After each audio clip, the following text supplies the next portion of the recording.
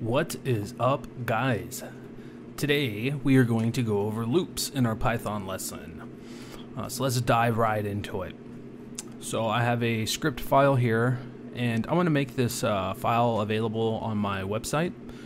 So if you just want to copy and paste it and study the code along with me, you can do that.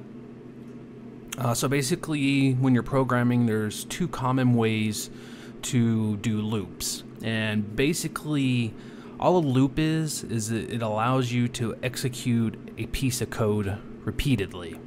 Now, how exactly you go about doing that, how many times you do that, is kind of dependent on the type of loop that you use.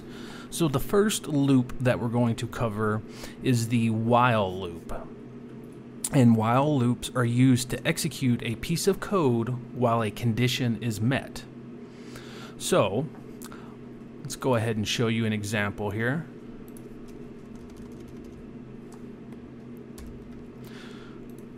Alright, so we have a while loop here. And so the first thing we're doing is we're initializing the variable x, and we're giving it the value of 1. Okay, so remember that. Right now, x equals 1.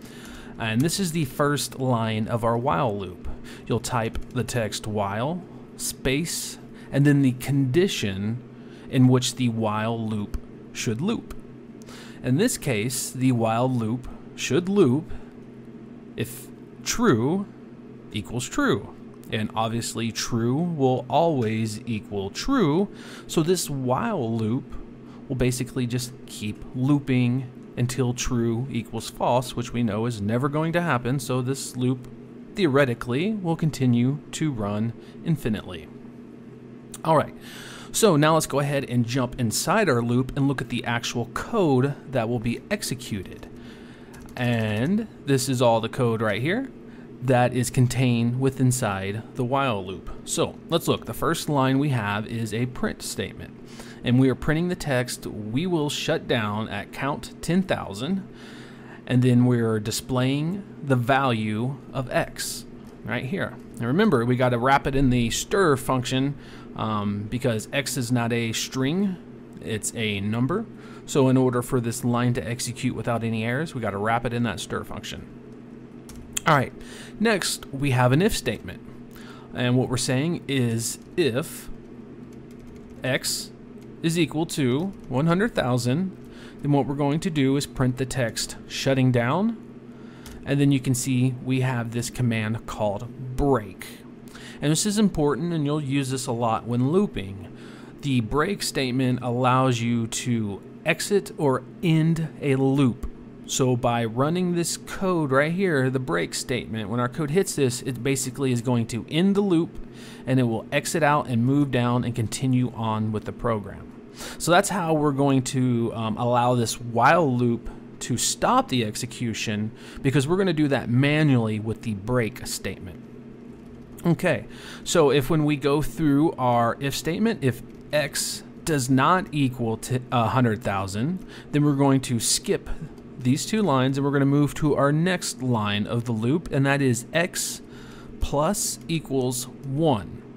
And basically what that is saying, add the value, let me start over, it's saying add 1 to x. So if x was 7, this statement would now make x 8. So this is basically the same thing as doing x equals x plus 1. 1. But it's just a shorthand way of doing the same thing. Alright, so there you have it. That's what this while loop is going to do. So let's go ahead and save this. Let's come over here and let's run it. And let's see what we get. So theoretically what should happen is this while loop should print to the screen, we'll shut down at count 10,000, and it's going to say 1, and it's going to print the same line again, and the next time it'll be 2, 3, so on and so forth until we get to 100,000, print the text shutting down, and then exit the loop. As a matter of fact, let's just put a statement here that says you have exited the loop. Alright, let's save that and let's run it. And you can see it spit out, oh, sorry, that was 10,000. I thought it was 100,000. Oh, it was. I made an error there. Let's do that one more time so it looks accurate. Much better.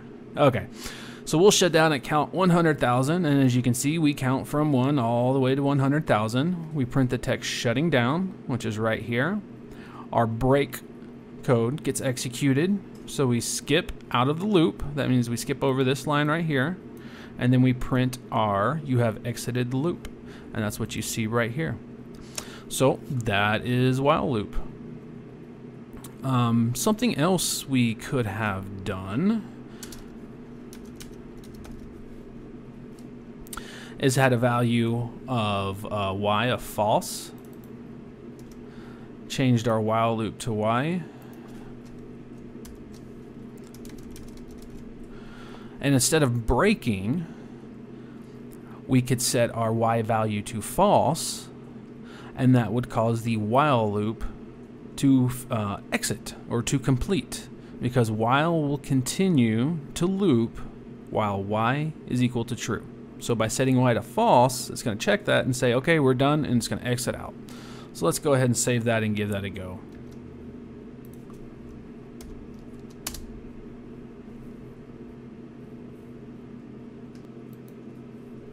Oh, that's right, we're using Python. So we want to use the is operator.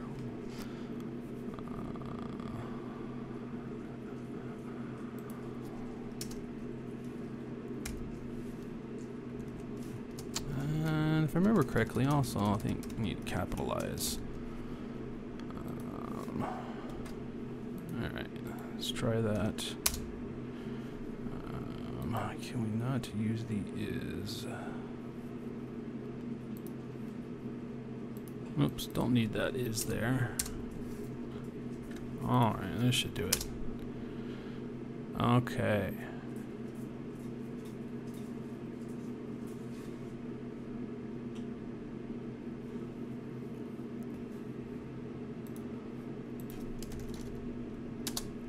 Alright, so now let's move on.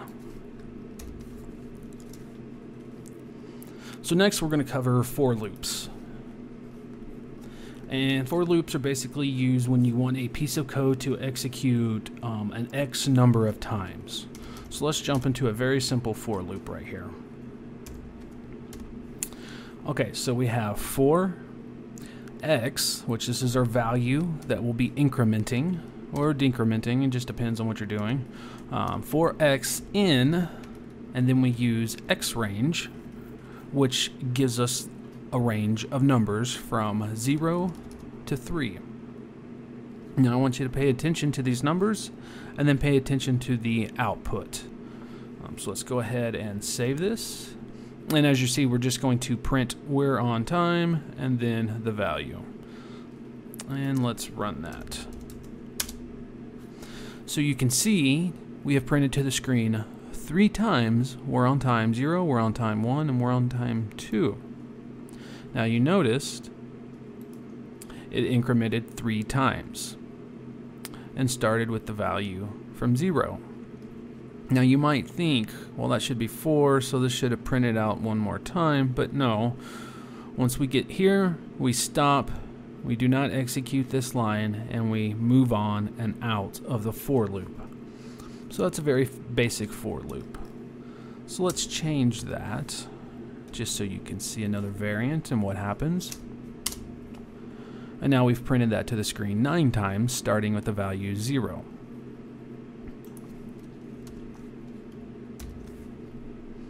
Okay, now you can also have nested loops, and a nested loop is a loop within inside a loop.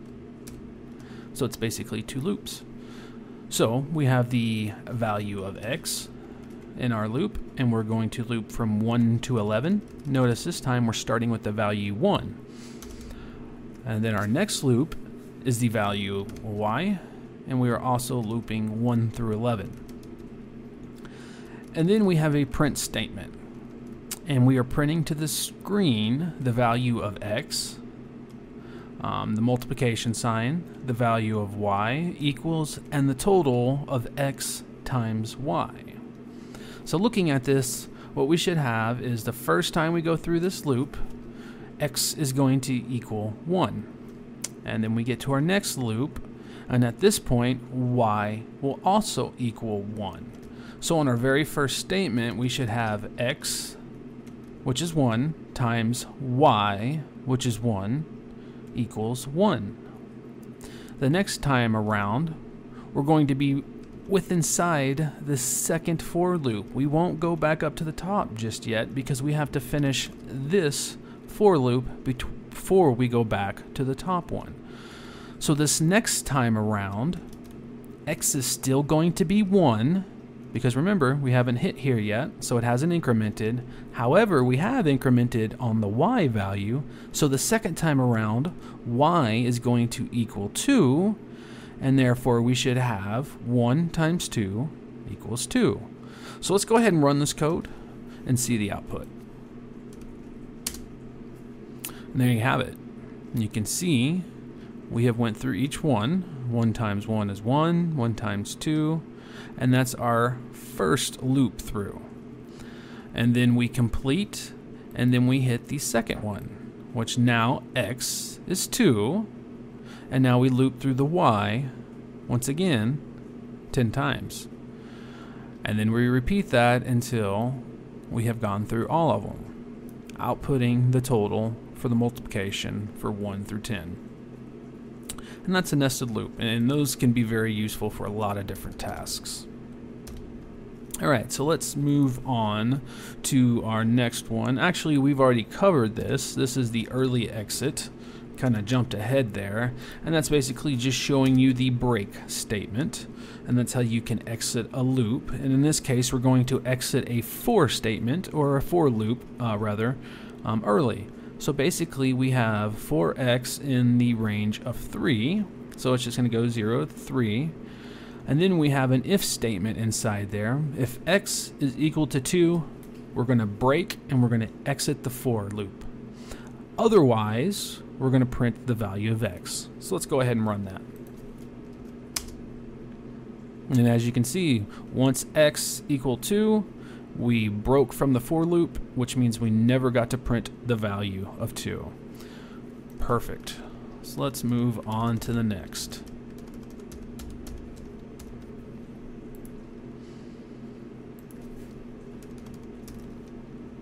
Alright, now we have the for else, which is basically exactly like a for loop. The only difference is we have an else statement on the end, and then inside that else statement you put whatever code you want to execute once the for loop has completed.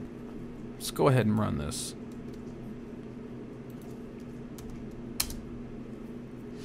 So you can see we went from x into x range 3, which would be 0 to 3. We print the value 0, 1, and then 2. That's the third iteration, so we exit the for loop, and then we hit our else, and then we print the final value. Pretty simple. Okay, you can also for loop through other iterations. So for example, we have this string hello world, and let's say we wanted to loop through this string and print each character to the screen. Well, a for loop can let you do that very easily. So what we do is we have for x, and this is our value, and then we have in string. So x is going to equal each character in our variable. So basically this loop should print each character to the screen one line at a time. So let's go ahead and save this and give it a go. There you have it. So that makes it really easy to iterate through various objects, strings, and other values. So let's do one more example. And this one is going to be a list object. And a list object is pretty much what it says. It's a list of objects. And those objects don't have to necessarily be the same data type or variable type. As you can see in this instance, we have a string variable, 1. Then we have the numeric variable 2, and then we have the string variable 3 again. So the idea is we're going to use a for loop to iterate through this collection, this list collection here, and print each variable in the collection to the screen. So let's save this. Let's go ahead and run it. And you can see each object in this list was printed to the screen. 1, 2, and 3. And there you have it. That's loops. We covered the while loop, and we covered the for loop and the various ways that you could use these loops. Now in the next video, what we're going to do is we're going to kind of put all these pieces together, and we're going to create a, basically simulate the SSH login prompt. And then I'll kind of show you some ideas on how you could use that to attempt to collect credentials or create a backdoor. So I appreciate you guys for watching. Be sure to like these videos if you enjoyed them, and I will see you guys on the other side.